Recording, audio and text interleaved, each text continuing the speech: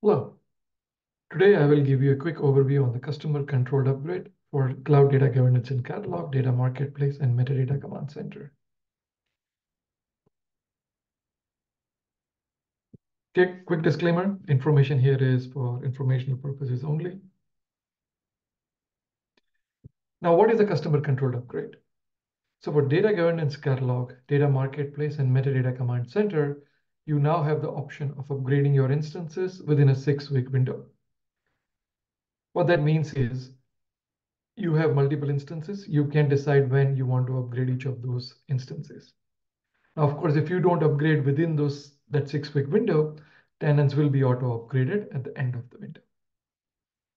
Now, why does this help, right? So again, this gives you the flexibility of upgrading your own instances, depending on when you want to, what day of the week, what time of the day, and so on. You also basically now have an option of upgrading only your dev environment, say, test it out, make sure you understand the changes, and then you put it to UAT and then eventually into product environments, right? So again, this gives you that flexibility of trying it out before you really apply those changes or the upgrades to the prod environment.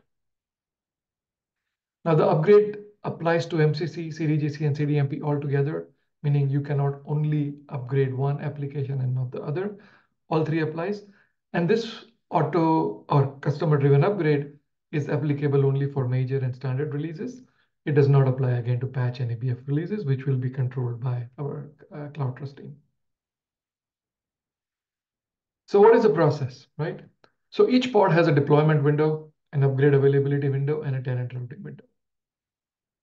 Once the deployment is done during the deployment window, upgrade is now available for 6 weeks for the administrators to go ahead and upgrade, right, within that period. Of course, if not upgraded within the 6 weeks, automatic tenant routing will begin. And yes, there will be some notifications to let you know that upgrade is coming. You can get more details about the upcoming release by going to the Informatica community page, and you will see a page like this there for every single release that's out there. Now, once a deployment is complete and upgrade is available, admins and super admin users will basically see a banner on MCC that tells them that the upgrade is available. Now, this banner will not be available for the non-admin users. And of course, as I said earlier, once this upgrade is available, you have 6 weeks to upgrade before system automatically pushes that upgrade your way. When you try to upgrade, it will basically give you a pop-up which will give you details on what is contained in that specific release. Of course, you can review it. You can come back and upgrade it later, but you have the option of reviewing and confirming before the upgrade process really begins.